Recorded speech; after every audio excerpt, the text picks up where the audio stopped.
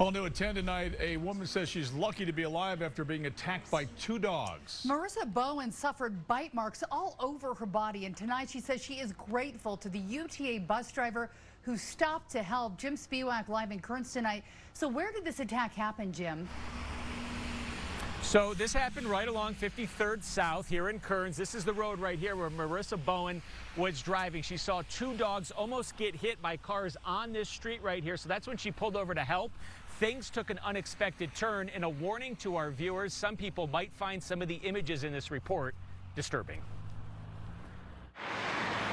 I saw that these 2 dogs, these 2 Rottweilers, were almost hit by a car. It was a trip home from the grocery store Marissa Bowen will never forget. She pulled over to help 2 dogs. Being an animal lover, I didn't want somebody to lose their dogs because that's heartbreaking. Marissa says they were friendly at first, then started to get more aggressive. And that's when I tried to full-on walk away, and that's when they started attacking and biting. Marissa suffered bite marks all over her body. She says she was being dragged by her hair and arms. My thought went through my head of, if someone doesn't stop, I probably am going to die or be close to dying. Marissa has puncture wounds on her arm, head, hip, backside, both thighs, knee, and ankles. I remember there was a moment where the dogs were biting and I could feel them just tugging and ripping, and it felt like it was never going to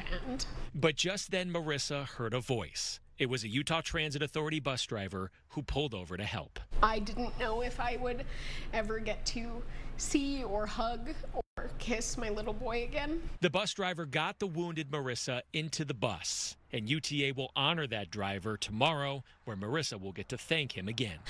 That he not only saved my life, but he impacted my family's life. So what started with Marissa trying to help ended with her needing to be saved. It's an ironic situation because I was just trying to help.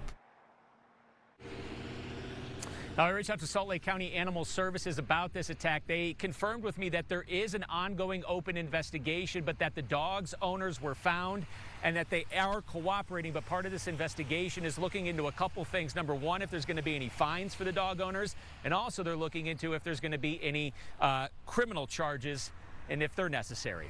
We're live in Kearns tonight. Jim Spiewak, KUTV 2 News. So glad she had a hero in that bus driver. As Jim mentioned, that driver who rescued Marissa will be honored tomorrow. His name is Nick Pappas. It'll happen during the UTA 9 a.m. board meeting, and Marissa will be there.